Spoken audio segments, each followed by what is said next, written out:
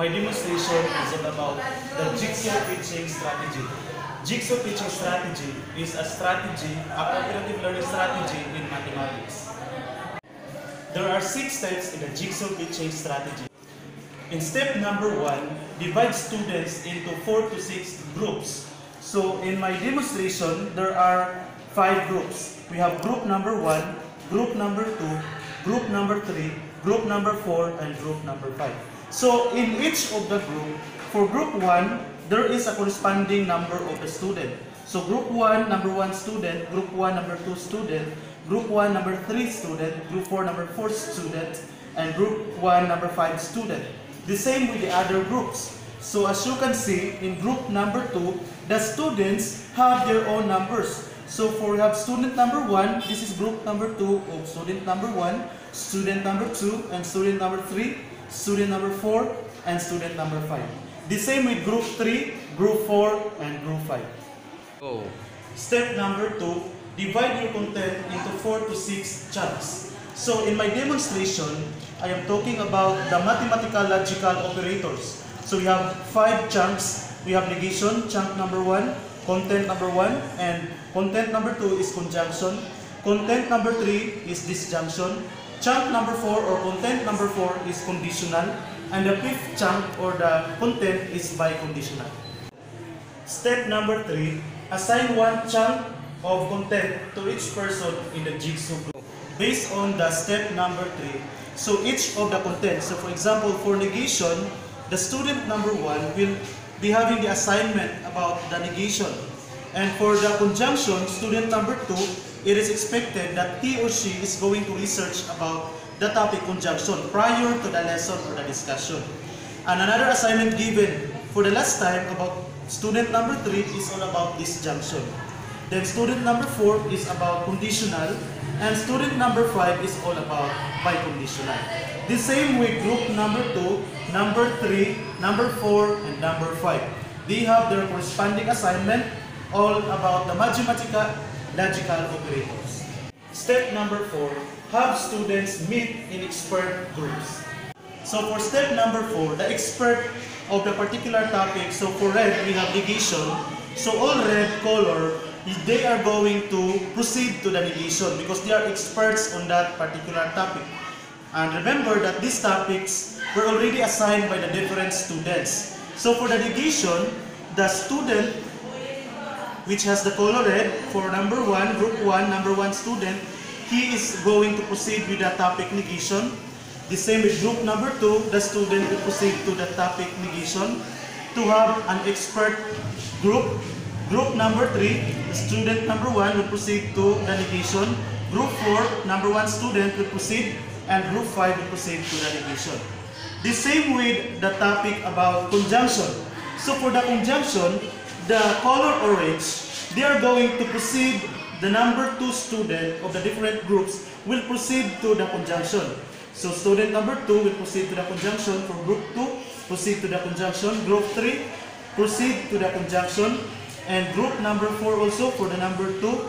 And group 5 for number 2. Next, we have the topic or the expert on disjunction are the students who have the number 3 in the respective group. So we have 4 groups. So we have disjunction, we have group number 1, the 3rd student, group 2, for number 3 student, then group 4, we have number 3 student, the same with group 3, then group 5.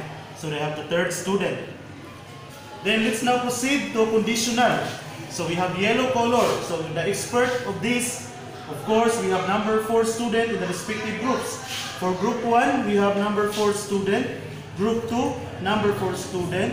Group 3, the number 4 student. And group 4, the number 4 student. And group 5, the number 4 student. Okay, then the last topic for the expert group is the biconditional. So they are going to proceed the color green. Group 1, we have student number 5. Group 2, student number 5. Group 3, student number 5. Group 4, student number 5. And group 5, student number 5. So they are going to meet in the expert groups. Step number 5, students return to Jigsaw group. after the expert groups discussing about the different contents, about the negation, the conjunction, the disjunction, the conditional, and biconditional, so they are going to return to the jigsaw groups, their original group. So we have for group 1, student number 1 will return to group 1. For group 1, student number 2 will return to group 1. For student number 3, for group 1 will return to group 1.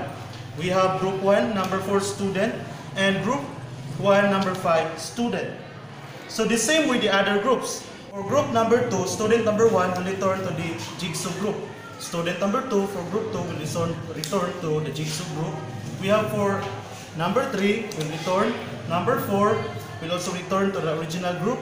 And the number 5 for group number 2 will return to the original group. The same with group number 3.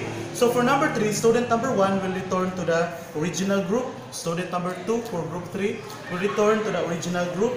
Student number 3 for the group 3 will return to the original group.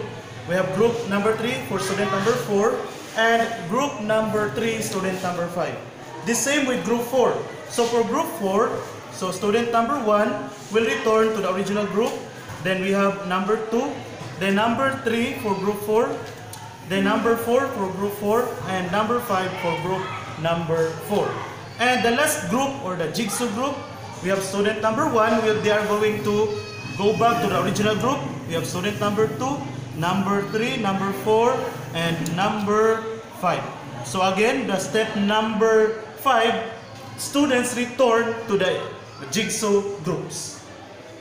Step number 6, assess all students in all the content. So based on our jigsaw activity, so the original groups will discuss about the different topics. So we have for student number 1, he or she is going to discuss about the negation.